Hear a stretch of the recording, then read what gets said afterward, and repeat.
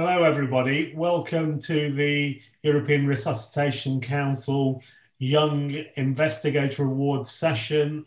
This is for the Steen Award, which is for the best young physician researcher. We also usually have an Ian Jacobs Award, but there weren't any suitable applications this time. So for all you non-physician researchers who want to get a presentation and an opportunity to present their work, look out for the Ian Jacobs Award next year for our next Congress. So moving on, we have a panel of three judges. I'm just going to get them to introduce themselves. So Jerry. Thanks, Jazz. I'm Jerry Nolan. I'm chairman of the ERC, and I'm also an anaesthetist and intensivist from Bath, the United Kingdom, and I am chairing the panel. And Sandra? Hi, I'm Sandra. I am a physician in anesthesia from Copenhagen, Denmark. And Cornelia? Hi, I'm Cornelia Genbrugge. I'm an emergency physician in Brussels in Belgium. Okay, great. Thank you. So the format of this session is going to be that our three speakers, the three young investigators, have all pre-recorded a talk. So we're going to show that. And then at the end of the session, the judges and you, the audience, will have an opportunity to ask them questions. And if you look on the conference website, there's a Slido where you can type your question. Those of you who are watching live on YouTube, you can go to the Slido app and just type in the event code, which is B482.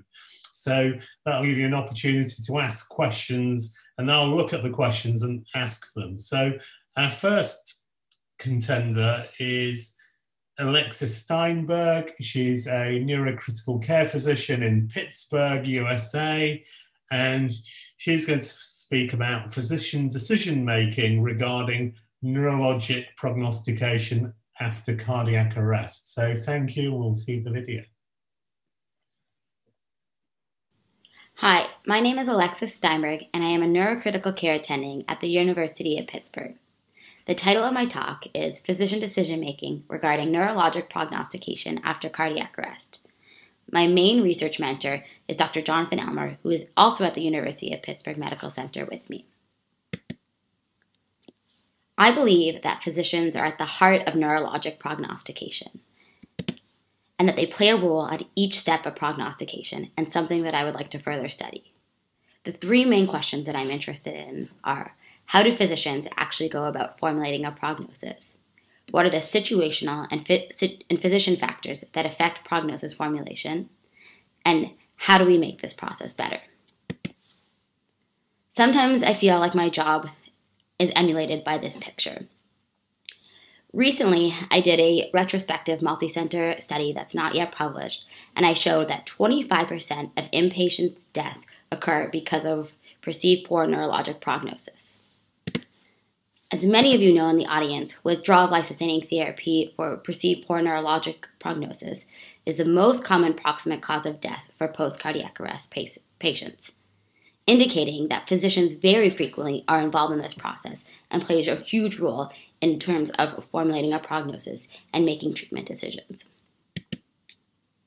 One of the first questions I wanted to ask was, how okay are physicians with making mistakes? In order to do this, I did a an international survey. One of the first questions I asked was, you perform a test that predicts a 50-year-old previously healthy patient will not awaken from coma. Family has told you that if she would not awaken with good functional outcome, she would not want long-term life-sustaining therapy.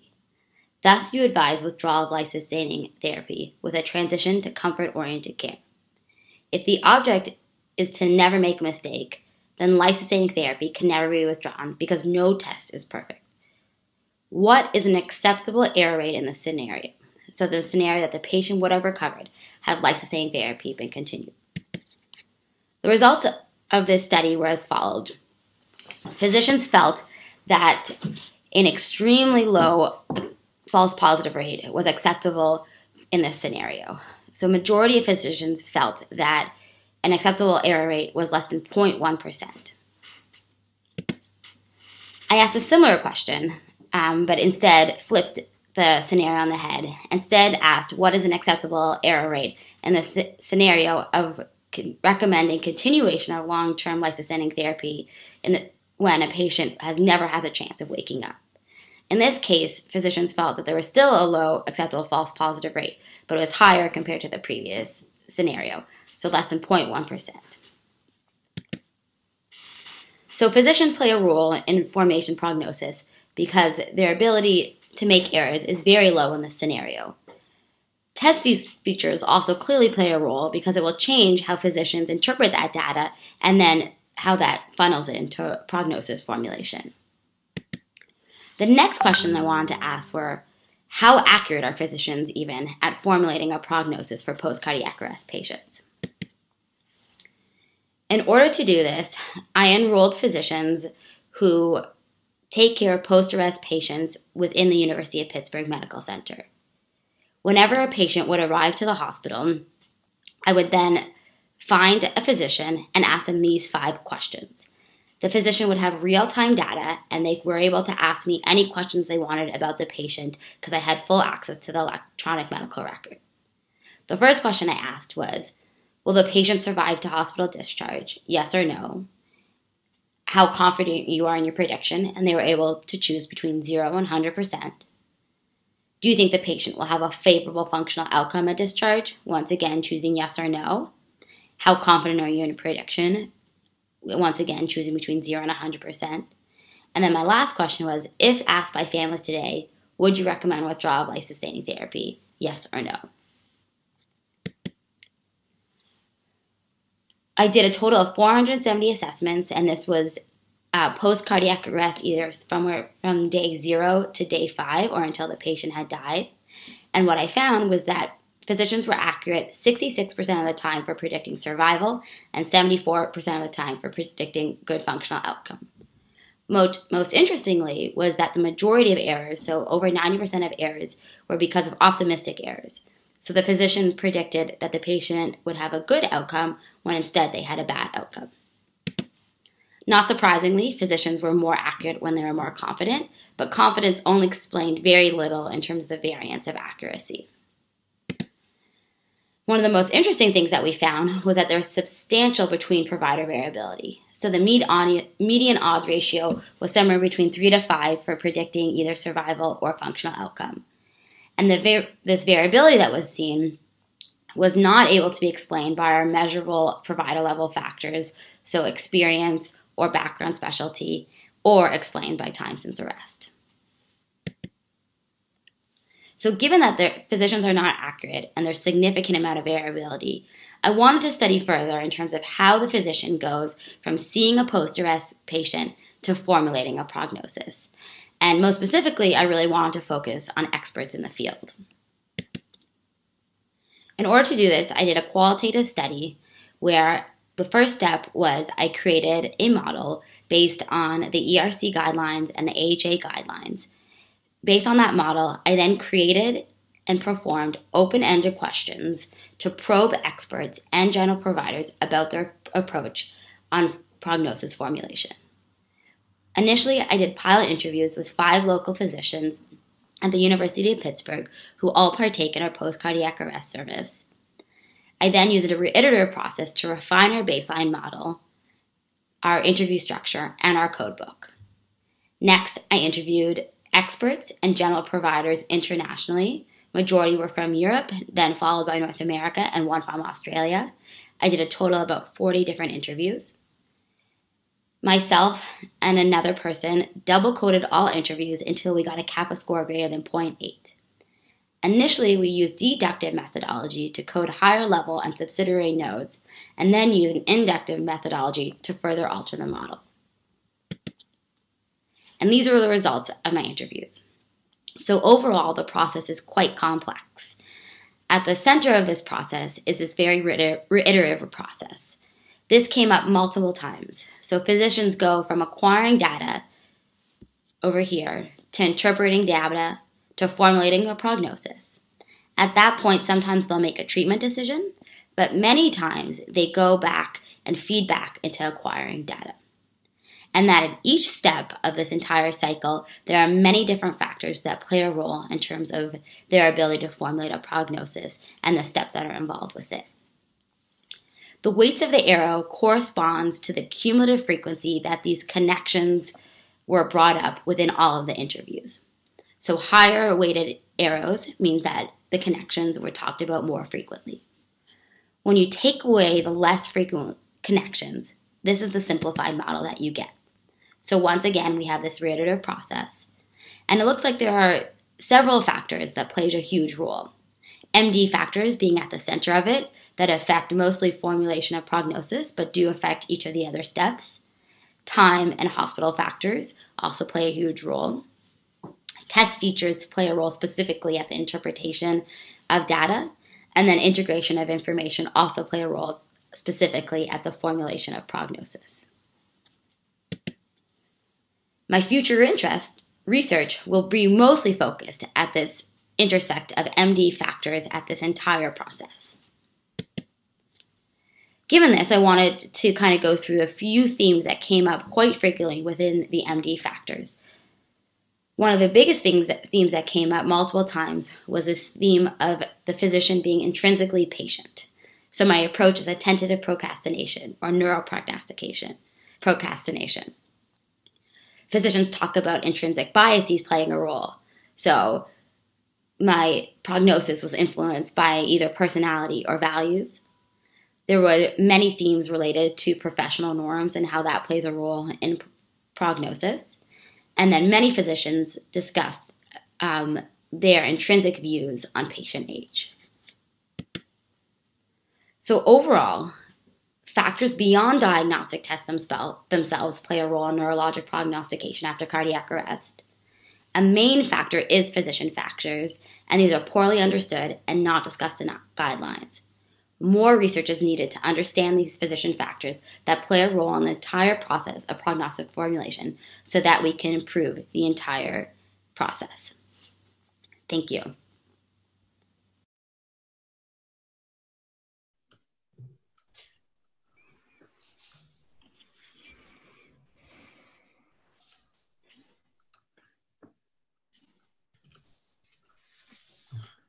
Okay, thank you. Can you, let me turn my video on. Oh, it says the host won't let me turn my video on. That's okay. I'm hoping you can hear me, Alexis and Jerry and Sandra. Yes, Jazz, loud and clear. Sorry, I've got the same problem as okay, that's good. Yeah. And Cornelia. Yes. Excellent. So thank you very much for that talk, Alexis. I'm going to get Jerry to ask you some questions, and some questions are coming up on the chat link as well from the audience. So Jerry, fire away. Alexis, thanks for that very interesting, very clear presentation. This is obviously a fascinating topic. You, as I understood it, when you went out for the sort of international you were looking at experts by definition. So how much do you think you can extrapolate your findings to the average clinician? Because presumably these experts were going to be very knowledgeable about guidelines, etc. Yeah, so the start of this was experts, where we did about 20 experts, and then we used the snowballing sampling, which I didn't fully go into it in the videos, where each expert had to give me 2 quote unquote general providers, so someone who didn't meet the criteria for experts. And then I actually did those same interviews with them. And the models, when you look at the models, are actually quite similar. So the overall models are quite similar. I'm going through a lot of that data now because this project took me a very long time. The themes become quite different. And so when you get very, very down into the themes that are brought up, they are very different between experts and general providers, depending on who you sample as on your general provider. Is it someone who works alongside an expert? And so in the US would be considered a large academic center, or would be it's more of a community physician? That gets a little bit different. And it's hard to tease out in a qualitative methodology just because you would need so many patients, and it's a very time-consuming process. Thanks. And I'm not an expert in qualitative research, but was it possible based on the number of subjects you kind of investigating? Were you able to pick out whether some of these differences were more down to things like base specialty of the person, or do you think personality was the stronger explanation for variation? Yeah, so in qualitative research, they say you need about 20 to 30 interviews of subgroups to actually make a good comparison. I didn't have enough for a subspecialty. Most of my people who I interviewed were intensivists or anesthesiologists, and then neurointensivists. But I do have enough to compare Europe versus North America, which that will come out. That was going to be my first. And becomes very fascinating. And then general providers versus experts. So those are the two analyses that I'm currently doing right now. Okay. And there's more to come. Okay, thanks, Alexis. Jazz, I'll hand back to you in case the other judges have got questions. Sandra? Yes, so thank you, Alexis. I have a question from the beginning of your presentation where you asked the different groups what they would accept as an error rate. You had quite a large group saying errors doesn't matter. Did you dive deeper into that, or is that unknown what lies beneath that? Yeah, when you look at it, it's actually, so we sent this survey out to neurologists, post-arrest, different post-arrest foremans, and then palliative care. Most of those people were actually palliative care physicians. And so this ties into this whole idea of professional norms playing a huge role in decision making. And then I have another question, because you say physicians. And so when I look at my daily practice, I of course do what you're saying here, but I rely heavily on my nurses' observations. So Did you think about that? Yeah, is this a physician-only job? Yeah, no. So there's definitely a huge integration. And this comes up actually in my interviews quite a bit about multidisciplinary teams playing a role in prognostication. One thing I would like to do is actually and they've done this in different other realms of neurocritical care, but actually asking nurses to prognosticate, because I think the bedside nurse plays a huge role in either clinical nihilism or optimism. And I think that needs to be further teased out, but I have yet to do that. Yes, because I think this is something we learned about weaning from ventilation, for example, that we need the nurses. They actually know quite a lot more that we don't, because we don't stand bedside all the time. Thank you. Thank you, Sandra. Cornelia, questions? I have only a small question. Just, do you have any information? Is there a difference between younger and older physicians? So when I looked at accuracy, they're actually younger physicians or less experienced physicians were slightly more accurate than more experienced physicians, which to me plays into, I didn't go into this in my talk, but this whole idea of heuristics and poorly calibrated decision making. And so to me, this is kind of a sign that maybe expert physicians have poorly calibrated decision making, and kind of ties in this whole idea of self-fulfilling prophecy. But that was one of the interesting things we found. Yes. Okay. Great, thank you. I think I was one of the younger physicians that Alexis talked to this day. I've got some questions from the audience. So the first one's from Laurie Morrison. And is there a difference between those of us in Europe with those of us across the pond in North America? Yeah, there were a lot of the models. So I'm going through the data now. The models look to be similar. So the big nodes that are brought up are quite similar. When you get down to themes within those nodes, those change quite a bit. The biggest thing that is quite apparent when you go through all the interviews is that Europeans talk a lot about protocols and how the usage or the implementation of protocols has maybe reduce physician biases and physician factors that play a role. That theme doesn't come through as much in North America at all. And mostly because less physicians in North America actually had protocols when I probed them kind of about those questions.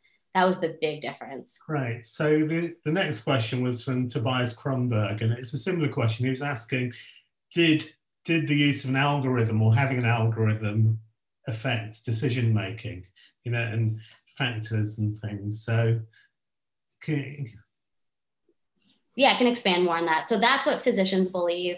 One of the issues with qualitative research is, or one of the differences in qualitative research between quantitative research is that it's much more of a hypothesis generating type of research. This is very exploratory. And so this is what physicians feel happens. The question, I think, becomes, does the implementation of algorithms actually reduce physician biases? And so that would be a very interesting, for me, an interesting thing to study further on, just because that was a very prevalent theme that came through. But it was brought up quite a bit. Okay, thank you very much, Alexis. We'll now move on to our second young investigator. It's Youssef Azali from Catalonia in Spain, who's a pre-hospital emergency physician, and his video lecture is going to be on walking towards personalized CPR. Thank you.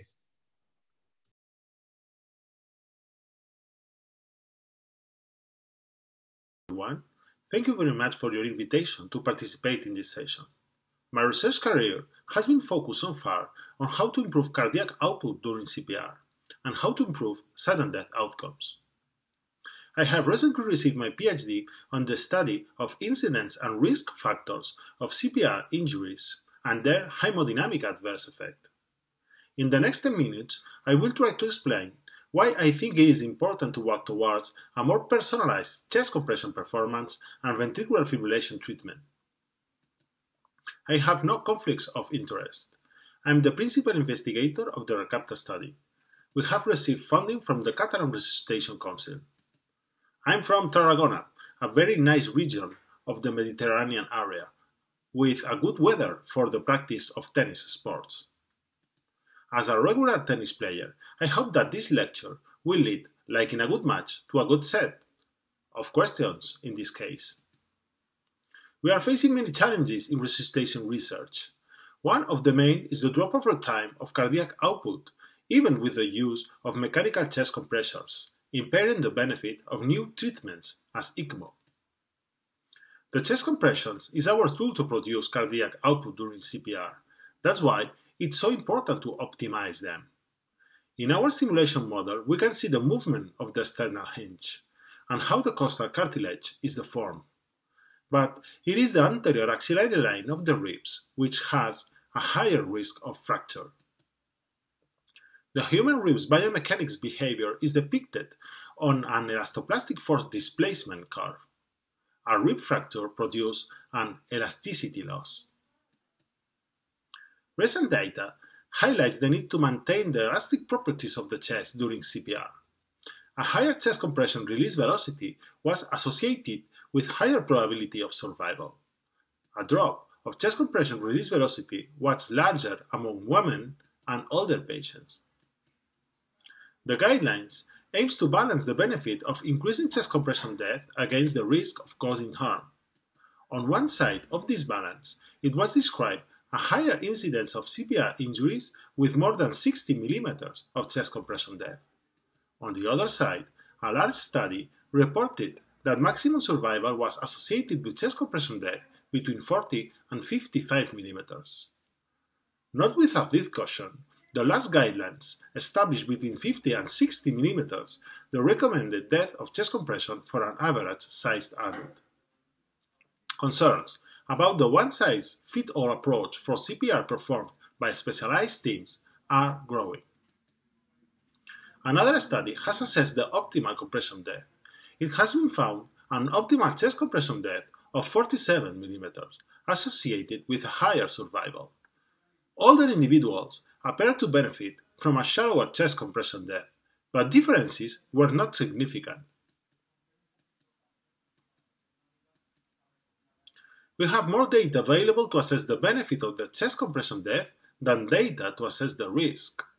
We have some definition to assess the risk of harm, such as life-threatening injuries, serious ribcage damage, serious visceral damage, and major traumatic injuries.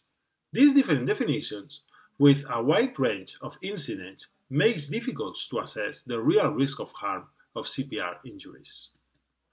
In order to help with this, we have introduced the concept of serious CPR injuries with an adverse hemodynamic effect. we review and analyze this issue using the Campbell diagram, highlighting the need to preserve the elastic properties of the chest to maintain the key negative intrathoracic pressure during the decompression phase. Now let's talk about some results of the RECAPTA study, which is a prospective out-of-hospital cardiac arrest registry including multiple sources of information for the study of sudden cardiac death. It includes a specific protocol for the study of CPR injuries. We studied the incidence of injuries due to manual CPR. We found that 63.3% of non-survivors presented serious ribcage damage. The median of rib fractures in this group were 8, and 87% of the cases presented bilateral fractures. Regarding the CPR injuries risk factors, the ones more commonly described are the age, female sex, duration of CPR, and depth of chest compression. But in our study, thanks to our specific protocol including the anthropometric variables, we found risk factors beyond the classical ones. In our multivariable regression analysis, the chest circumference greater than 101 cm was the only risk factor associated with serious ribcage damage, and female sex was the only one associated with serious visceral damage. These findings features the importance of the chest geometry over other risk factors. But why does it happen? Because women with age present a horizontalization of the ribs and men instead present a horizontalization of the ribs with the increase of the abdominal perimeter. In these cases, an increase of stiffness and fracture vulnerability occurs. Few words about the resuscitation in big-sized patients. Studies have shown worse outcomes between them. Due to many reasons, this is one of the most difficult resuscitation. The increased slope of the sternum leads to slides of the hands that could produce serious injuries. On the other hand, the ventricular chambers of the obese patients are displaced to the left. We have reported some first favorable results about the safety of a displaced compression, but more data are needed about the safety of a displaced chest compression point that could be optimized using ultrasound images. Now let's take a look at our new results. We studied the chest compression force variation from the mechanical compressor Lucas 2, and we found that most of the patients presented a high force variation over time. The high compression force variation was associated with a higher incidence of ribcage damages as bilateral rib fractures. The reason of this is very interesting.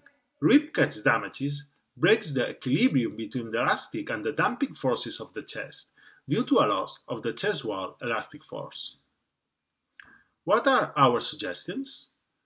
Taking into account the data available to assess the risk and benefit of the chest compression death and the lower chest height in women, we suggest for older women a chest compression depth between 40 and 50 millimeters. And for big-sized patients, such as obese, we suggest that extreme precaution should be taken. Regarding the refractory ventricular fibrillation treatment, the survival decreases with the number of defibrillation attempts. However, there is a chance of survival even with more than 10 shocks. That's why this has to be balanced considering the benefit of transport to the hospital with ongoing CPR. These findings highlight the need to extend the quality of CPR during the first defibrillation attempts. Regarding the defibrillation treatment, this case shows for the first time the variation of the end-tidal CO2 and AMSA prior to 12 defibrillation attempts. As you can see, the two returns of a spontaneous circulation of the minute 28 and 39 were preceded by an ascending trend in both curves. We suggest that the real-time analysis of both curve trends could help selecting the timing of defibrillation to avoid unnecessary shocks and improve outcomes. Finally, some words to conclude about variables in personalized research.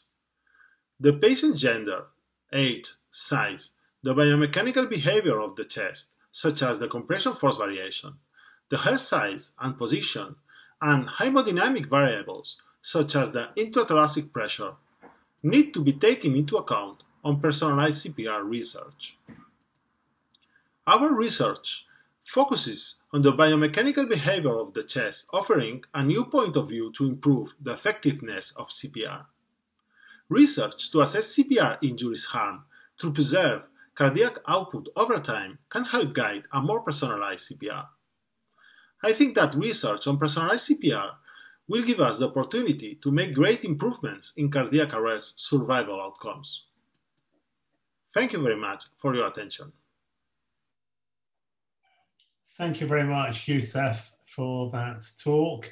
I'm going to straight away go to the judging panel, and Sandra, would you like to ask a question of Youssef? Yes, thank you. Thank you, Youssef, for your presentation here. A lot of data in your presentation that are really interesting. And of course, as physicians, as involved in resuscitation, first do no harm.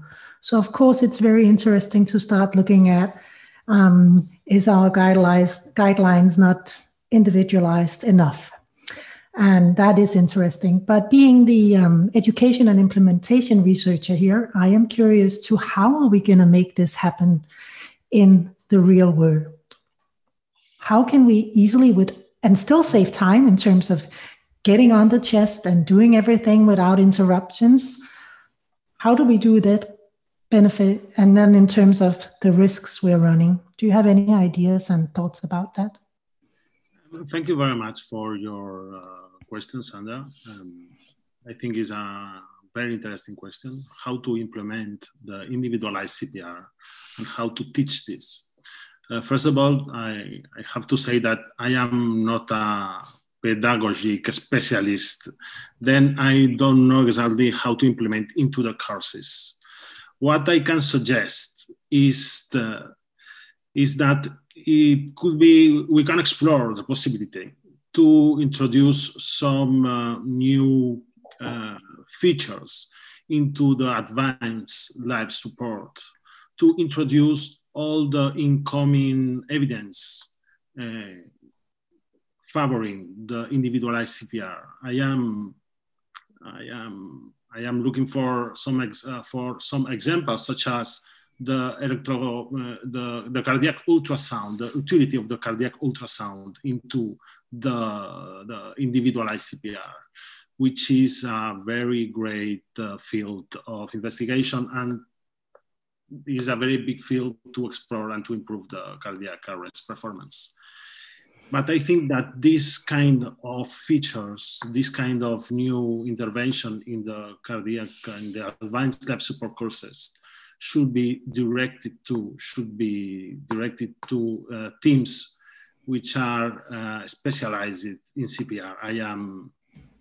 I am thinking in pre-hospital emergency teams and ECU and CPR teams of hospitals. This is, I think I can answer more or less your question, Sandra. So just to understand your answer clearly, so you mean that when we're talking about the advanced teams, these considerations need to be brought into the algorithm while we're working? Are we pressing too hard, too deep? Or for everyone also when we do bystander CPR out of the hospital? Well, I have to say one thing important before that is that personalized CPR need a huge amount of data to be developed. I think that we are only in the start of this new field of investigation.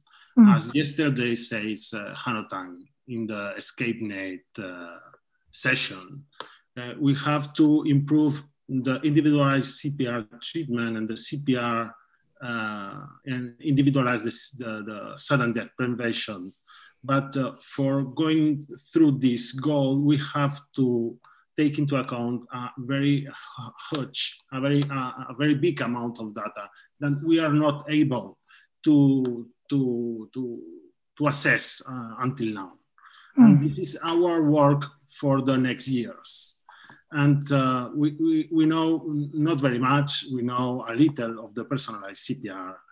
And what I am in this presentation suggesting is very little. We are suggesting only a less chest compression depth in older women, because we know that this is harmful for the older woman. We have enough data evidence for saying this.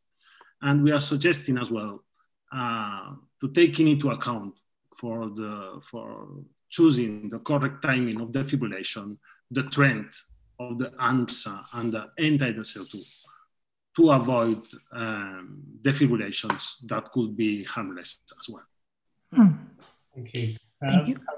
Cornelia, quick question.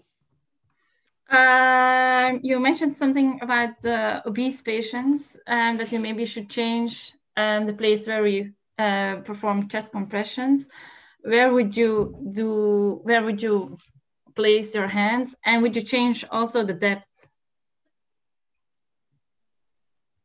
Yes, Cornelia, thank you very much for your very interesting questions. I think this is not very clearly answered in the bibliography. And my suggestion is that we have to place our hands in the lowest part of the sternum. Mm-hmm. Okay. Why? Because using this part of the sternum, we use the less force. And then if we are using less force, we are improving the elasticity characteristics of the chest wall. Okay. Your second part of your question is if possible to move the hands during the resuscitation of the obese patients. I am thinking in one paper published recently in the resuscitation which highlight the need of the cardiac ultrasound to get the better position of the hands. I think we are getting more and more evidence in selecting the best point of positions, but we don't have enough evidence to assess the safety of a displaced chest compression point. Thank you. Thank you, Cornelia. We're running out of time for Jerry. I've got a quick question for the audience. Just a very short answer. Have you done any work on children?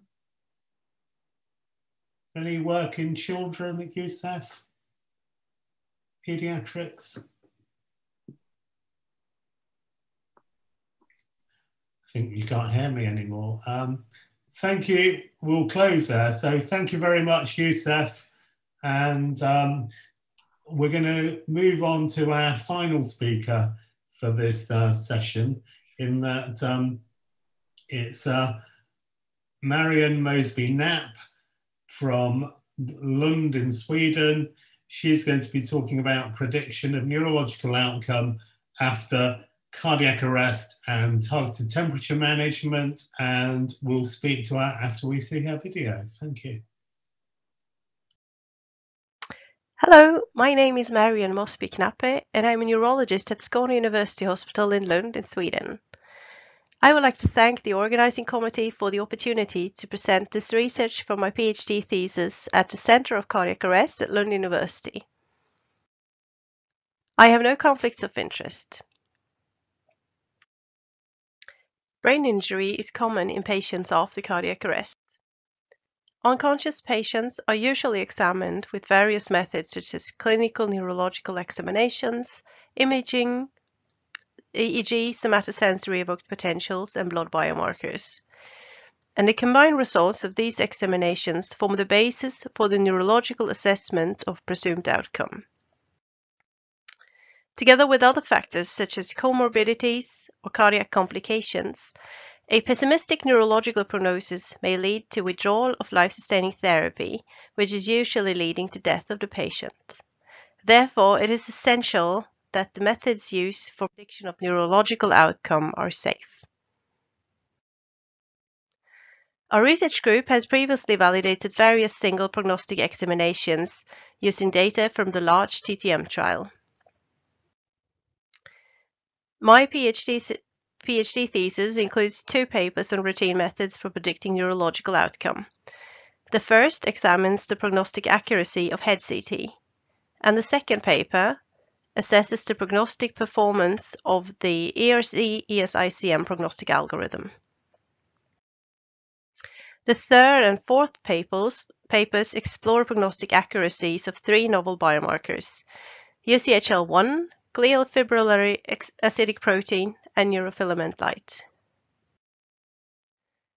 We used data collected in the TTM trial, which included 939 adult out-of-hospital cardiac arrest patients who were randomized to a targeted temperature management of either 33 or 36 degrees Celsius. Our serum samples were prospectively collected in the TTM Biobank substudy at 24, 48, and 72 hours post-arrest. The samples were analyzed after trial completion. Primary outcome was assessed by the Cerebral Performance Category Scale after 6 months. Poor outcome was defined as CPC 3 to 5, ranging from severe cerebral disability, unresponsive wakefulness syndrome, or death. In the first study, we retrospectively analyzed local radiologists' evaluations of CT scans from 357 patients who were examined on clinical indication. You may know that generalized edema can be seen through a reduced differentiation between the gray and white matter and effacement of the cortical sulci. We found that within the first 24 hours post-arrest, the presence of generalized edema identified poor outcome with 14% sensitivity and was almost always associated with poor outcome. Sensitivity for outcome prediction increased nearly fourfold to 56% after the first day. And we have two indicators of selective examinations of sicker patients. There was a larger number of poor outcome patients examined with CT after the first day, and the levels of neuron-specific NLAs were higher in patients who were examined with CT than those who were not. And both CT and NSE are often used for predicting neurological outcome in combination with clinical neurological examinations or neurophysiology.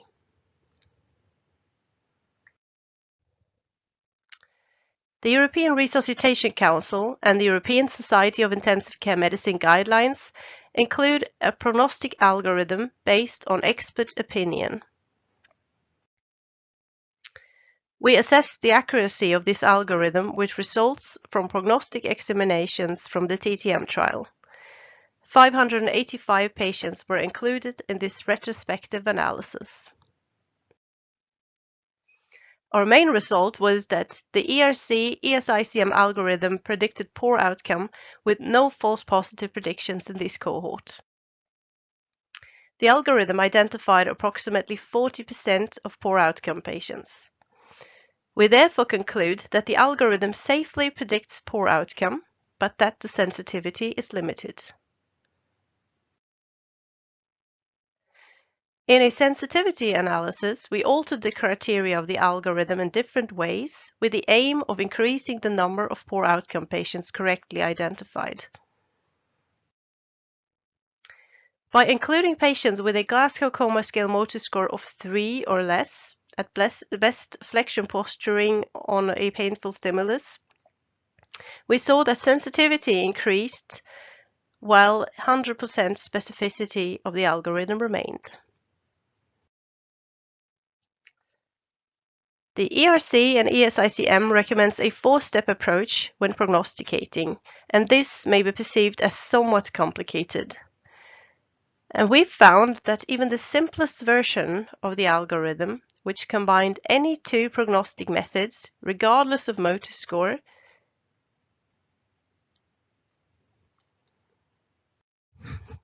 was safe and also identified approximately 40% of poor outcome patients.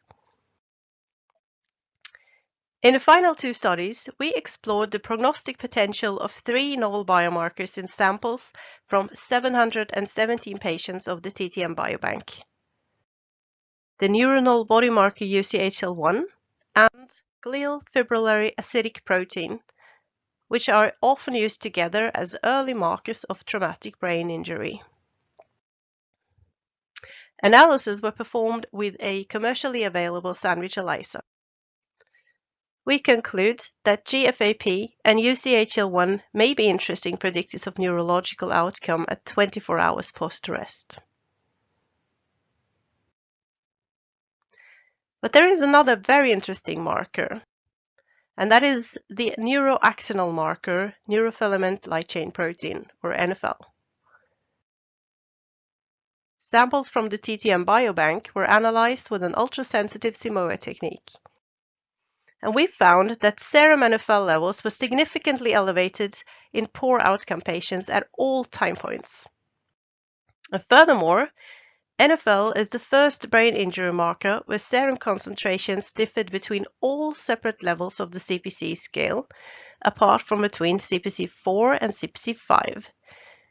And this is clinically relevant since NFL may not only differentiate between good and poor outcome, but also indicate the level of neuronal injury.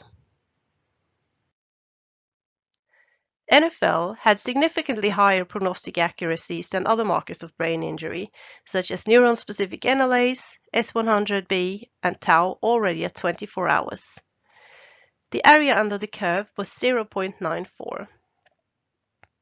At matched specificities, NFL identified a larger number of poor outcome patients than any routine method recommended by the ERC and ESICM algorithm. So we conclude CT with generalized edema was highly associated with poor outcome, but there were false positive predictions. The ERC and ESICM algorithm safely predicts poor outcome, but the sensitivity of the algorithm is limited. Serum NFL at 24 hours had higher prognostic accuracy than any routine method, and NFL differentiated between various degrees of brain injury. And in future, this may be useful to prevent premature VLST in patients who have a potentially good neurological prognosis. There are limitations to our studies. The TTM trial was primarily designed to compare target temperature management and not neuroprognostication. We know there is selection bias, and neuroimaging and somatosensory evoked potentials were performed on clinical indication, usually in sicker patients. The TTM trial protocol and the ERC-ESICM algorithm have partly overlapping criteria for prognostication, and we cannot exclude any potential effects of self-fulfilling prophecies. Some co-authors have participated in the TTM steering group and the guidelines. And I would like to thank all co-authors and the TTM trial investigators, and also the funders. And I would like to thank you very much for your attention. Thank you very much, Marianne. Can you turn on your camera, please? I can't because it says the host has stopped it. So unfortunately, okay. We'll start asking you questions, and hopefully we can. Yeah, there. Thank you. Cornelia, first questions. Yes, I have a more general question. If you would have 1 million euros, what would be your next study? Oh, that's I would love to to answer that question. No, I think my favorite study at the moment would lie in the biomarker section. I think so. I would have a large prospective biomarker study with sampling from baseline shortly after cardiac arrest, and then follow the patients up until maybe weeks or months post-arrest, because biomarkers seem to be incredibly dynamic. And even if we have several biomarkers that could be excellent predictors of neurological outcome, they the optimal timing for each of them is not that clear yet. So I think to understanding the dynamics of each biomarker and also the influence of the diagnostic methods used would be very interesting for me, I'd say. And if you say biomarkers, you would only use blood biomarkers or cerebrospinal fluid, or would you? Well, there have been some studies, not only cardiac arrest patients, but also to demonstrate that blood biomarkers are quite good and correlate well with the cerebrospinal fluid. So I think due to the risks and the possible complications of lumbar puncture, I would choose biomarkers from the blood. Yes, okay. I have no further questions. Thank you, Cornelia. I'm going to go straight to Jerry. And Jerry, any questions? Yeah, Marion, thanks. Really interesting piece of work, multiple bits of work. I'm interested in early generalized cerebral edema, and you quite rightly said that was associated with a very poor prognosis. But if I understood your data correctly, it wasn't universally a poor prognosis. There appeared to be some patients that survived with a good outcome from what you presented. Was that true? That's right. There were 2 false positive predictions, and both were within the first 24 hours. And the thing is, with this descriptive study, we had no access to the original images. So we do not know how the inter-rater variability would have been or how it was, and if all the radiologists would have evaluated the same generalized edema.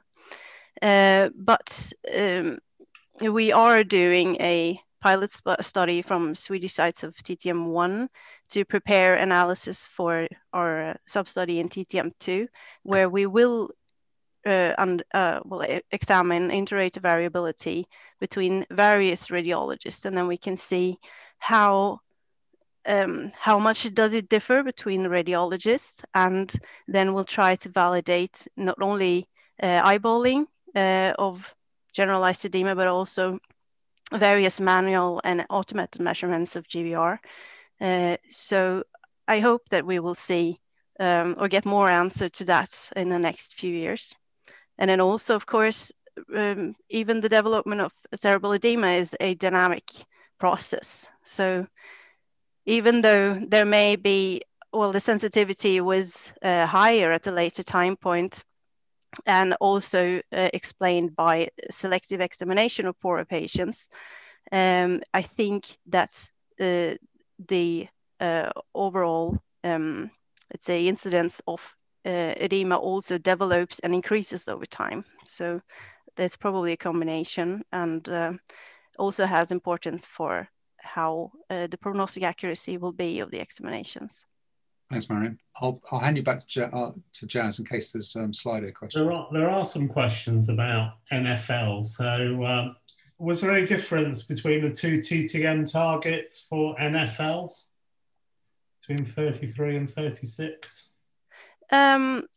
Not for the prognostic accuracy, no. So they're as accurate in both target temperature groups. And does it come from all nerves or just the brain?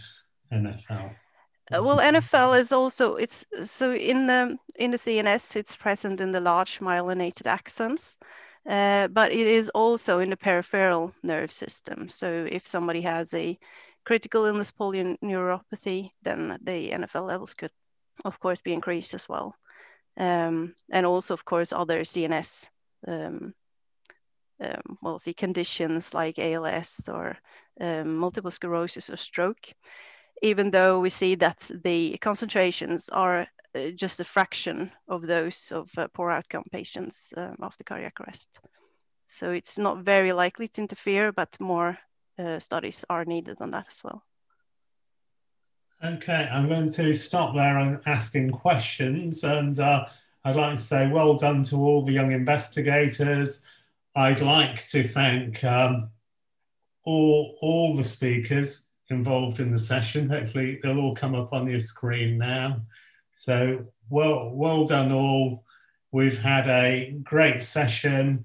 We're going to end this session now. For those of you on the live stream, sorry we couldn't take all your questions, but there's a great session on resuscitation in sports starting in 5 minutes, and that's on the platform for the Congress, but also free on the ERC YouTube channel. And then in an hour from now is the closing ceremony, and that's where Jerry Nolan will be announcing the results of a young investigator competition. There's a great prize, which is a year on the editorial board of the journal Resuscitation, and 2 years, I think, Chaz. 2 years, even better. 2 years on the editorial board of Resuscitation. So thank you all very much, and well done, everybody.